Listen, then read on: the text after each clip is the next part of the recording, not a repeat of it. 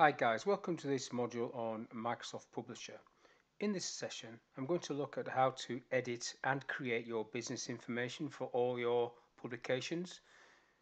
The template I'm going to use is business cards. So I've already opened Publisher. I'm just going to double click on business cards and select the template I require. So I'll go for bounce.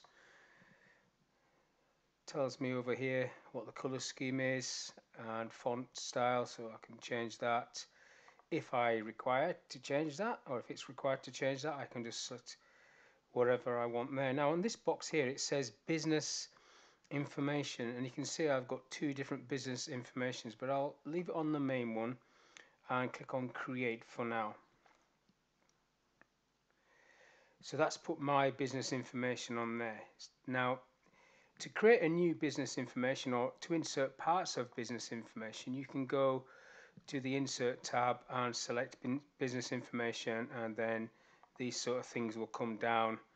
Obviously that's just dropped it on top of the previous one, but you've got elements like that. I'll undo that, so I'm just clicking undo, and then individual bits like my name, I can bring that in as a text box. Any document I can bring that onto, and my company name, same thing, it's just a text box. And then into the bottom you can go into edit business information, and this box comes up, which I'm just going to close, and then just show you also from the file tab you've got the same link from this button, edit business information. So back to this one, selecting this option, edit business information. You can see that I have one for the brow factor.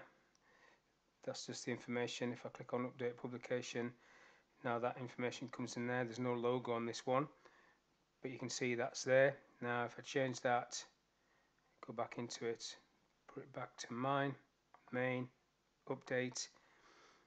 Now let's put it back to mine. Now to create a new one, if I go edit business information, you've got a new option there, and then it will appear in this drop down list on the left. So new. So this time I'll do one for my wife's business, and that's Saxton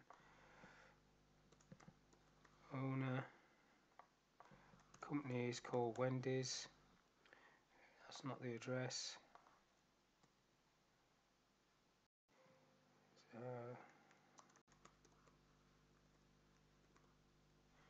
27 Canterbury Way, Wide Open, Newcastle, NE13 6QJ. I think I would need to be certain of that. Telephone number, that can stay as it is, and the email would be Alana at It's Easy. Now I need to change this because this is not her business information. So if I go into photos, pick up the Dragoon, that can be her logo, and then I save that and then update the publication, and then it's all done. So that's how you add and change business information. I hope you enjoyed that, and thank you for your time.